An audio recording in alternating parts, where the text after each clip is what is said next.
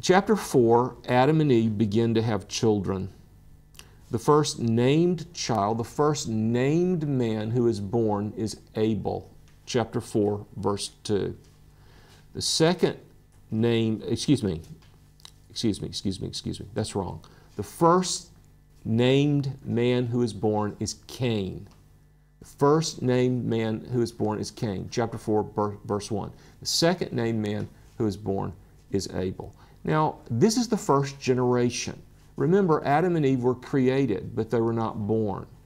Cain and Abel are the first named people on the earth who were born. And you know the story. They were worshipers. One was a true worshiper, one was a false worshiper. One was a worshiper whose offering was accepted. Another was a worshiper whose offering was rejected. We learn in verse 3 that Cain was a gardener or a farmer, and he brought to God the fruit of the ground. We learn in verse 4 that Abel was a shepherd, and he brought to God an offering from the flock. We also learn in verse 5 that God did not accept Cain's offering, but that he did accept Abel's offering. Now, when you study the Bible and when you study books on the Bible, one thing that you'll discover is that preachers who write books and preachers who preach are not as sober as scholars. And by that, scholars are much more cautious in the conclusions that they draw. Now, I'm a preacher, not a scholar. But let me just say this. You will find many preachers will tell you that Cain's offering was not acceptable because he did not come to God through the blood. Because of the Lord Jesus Christ, we know that we can only be made acceptable to God through the blood of our Lord and Savior, Jesus Christ. And so they say that because Abel brought an offering which involved blood, Abel's offering was accepted and Cain's offering was not accepted. Now, if you live a long time, you will hear a preacher say that. Or if you read enough books, you will read that someone says that. You will find that scholars who write books warn us against that. Let me just say that that could be true, but that's not what the Scripture says. And when we get to the law, we will find that there are certain bloodless offerings, certain grain offerings, which are required and which are accepted by God. So we're actually stretching what it says, and I think we're importing some New Testament theology and some New Testament realities back into the situation at Genesis 4 if we declare without hesitation and without caution that Cain's offering was not accepted because it was not an offering of blood. Cain was a farmer. He didn't work with animals. But we can know for sure that Cain knew what to bring and he didn't bring it. We can know for sure that God gave sufficient instructions to both brothers about what kind of offering was acceptable, and that the younger brother followed God's instructions and the older brother didn't.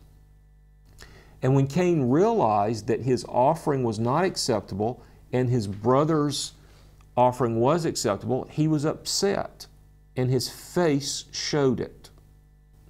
And here we have a remarkable case of direct ministry by God in the first generation of people who'd ever been born.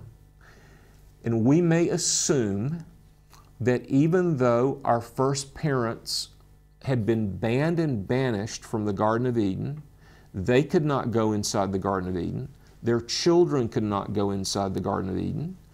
We can be sure that God had not totally withdrawn His immediate access, that they could sense the presence of God, that they could commune with God, that they could talk with God, that they could hear the voice of God still in this first generation. Because that's the situation that we find in Genesis chapter 4. So even though God had denied access to the Garden of Eden and the tree of life, He had not denied immediate access to Himself personally.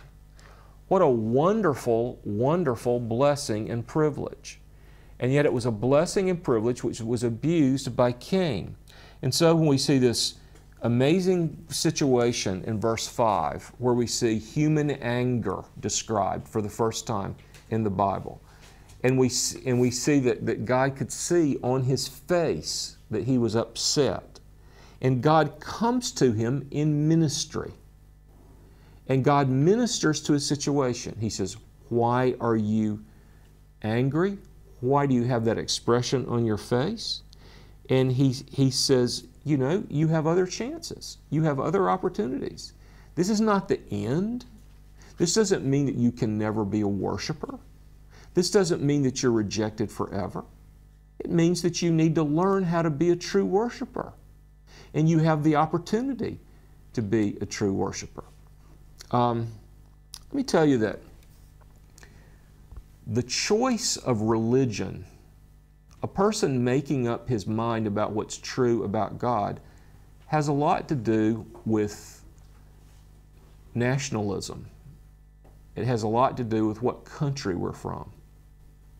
It has a lot to do with the fact that we cannot accept the idea that God would accept the sacrifice of someone with another religion from another country, but He does not accept our idea of religion and our idea of pleasing God.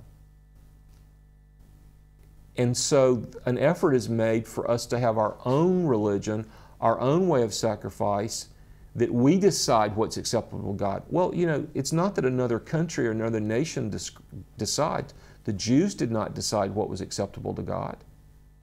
God told the Jews. Some of the Jews accepted, some of the Jews rejected. Today, the majority of the Jews are rejecting.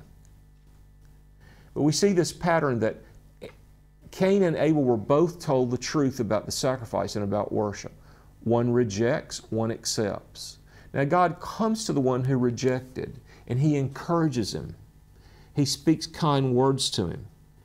He ministers to him, and He also warns him. He says, you know, you're very, very near to terrible sin. You must be careful. You must avoid this sin. You must fight against it. That's what we see in verse 7.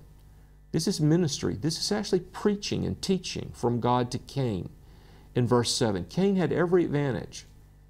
Cain had the full attention of the God of the universe, a private conversation with the God of the universe, a private sermon, private counsel with the God of the universe. If you do well, God says, will not your countenance be lifted up? Won't your anger go away? And if you do not do well, be careful, because sin is waiting at the door for you, getting ready to jump on you. The desire of sin is for you, but you must overcome it. You must resist it. You must master it. Well, instead of listening to God's counsel, Cain killed his brother Abel. Now, there's so many things to understand here. One thing is a sober reflection upon the consequences of sin. We could say that it was grace which kept God from killing Adam and Eve immediately after they sinned. God could have taken the life of Adam and Eve immediately after they ate the fruit, and God would have been righteous. He would not have been unfair. God's grace meant that they were not killed. They were allowed to live a long time. But God's grace does not mean that there are never any consequences of sin at all. The consequences of sin are great, and the consequences of sin are grave. If you ask any mother or father, would you like to live until the time that one of your children kills another of your children? Each of us, her parents, would say, no, I don't want to live that long. whatever you do, let me die before that happens, because I couldn't take that. Adam and Eve lived long enough to see their firstborn son kill their secondborn son. We see the exact same kind of pattern in David's life. God could have killed David as soon as he sinned with Bathsheba. God could have killed David as soon as he arranged for the death of Uriah, but he didn't.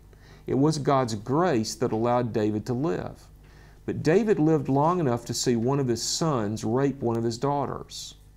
And David lived long enough to see one of his sons kill another of his sons. And David lived long enough to see one of his sons try to kill him. Does anybody really want to live that long? I don't want to live that long. So it's a fact that David knew grace. It's a fact that Adam and Eve knew grace. But it's also a fact that sin has terrible, terrible consequences. None of us know the full consequences of any act of rebellion against God. Not only in our own lives, and not only in our own generation, but in the lives of our children, and in the generation of our children. TVS Seminary is a great way to invest in the kingdom of God. Please consider making a donation to support this effective educational and outreach ministry today. We exist upon your gracious giving. Please donate to support TVS Project's continuation and growth. For more information, visit tvsseminary.com.